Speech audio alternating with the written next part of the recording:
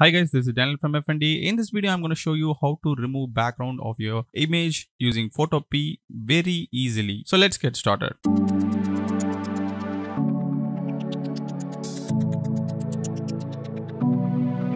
Open Photopea and drag and drop your image inside it.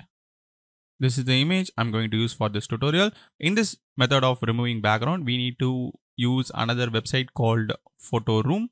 You can see this will remove your image background for free. You can simply drag and drop your image here and that will remove your background. But it will little bit reduce your image quality. So I'm gonna drag and drop the same image over here.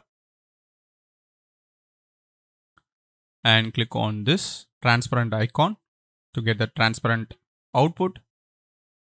You can see the before and after. And click on download to download. And get back to Photopea and drag and drop your downloaded image inside Photopea. So you can see we already removed background, but the image size got reduced. You can see that the image size got reduced. So the quality of the image also reduced. To attain a full quality image with the transparent background, we need to scale this until it fit the whole canvas and press the tick icon. Now come to the layers section and press Ctrl and click on this thumbnail to make the selection of your subject. You can see it will select the subject.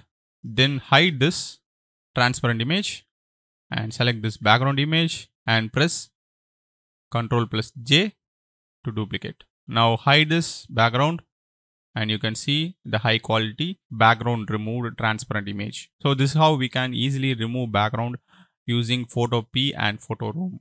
First you need to drop your image inside Photopea, then remove the background of that same image in Photoroom. In Photoroom, the removed background image will be in reduced quality. To attain the same quality, we need to get that transparent image inside the Photopea and press Ctrl and click on the thumbnail to make the selection and press Ctrl plus J while selecting the original image. So this is how we can remove background easily using Photopea. So thanks for watching. If you like this video, give thumbs up. Subscribe this channel for more future tutorials.